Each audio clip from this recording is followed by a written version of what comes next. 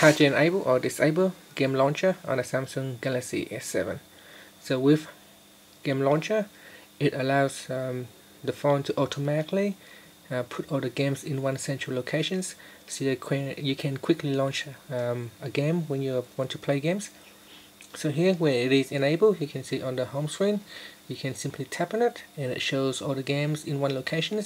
So it automatically knows if an app is a game and it will put it in here. You can also manually add one in if there is one. So if it's not in the list, you can tap here to add unlisted games. So you can tap on that and then choose the games if it is not automatically added.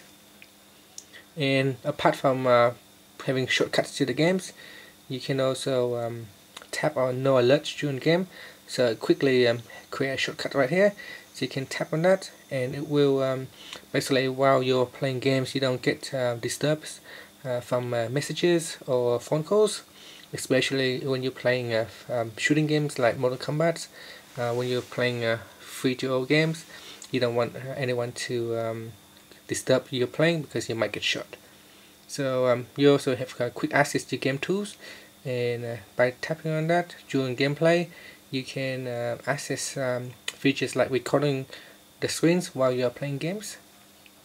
So to enable or disable this feature, first press on the home key to go back to the home screen, then tap on apps, go into settings, and from the settings screen tap on advanced features, then tap on games. From here tap on game launcher, and then you can tap on the switch to turn it on or off. So if you want to turn it on, tap on the switch and then it turns on. Tap on it again, it turns off. Then tap on OK to disable it. And that's it. Finally, you can press on the home key to go back to your home screen. So you can see with the game launcher, you also get the top charts and the feature videos. So tapping on the top charts, you can see who played the most, which game is popular. So you can go across here and you can see by playtime, by number of players with the new games, or by numbers of players. So press on the home key to finish. Thank you for watching this video.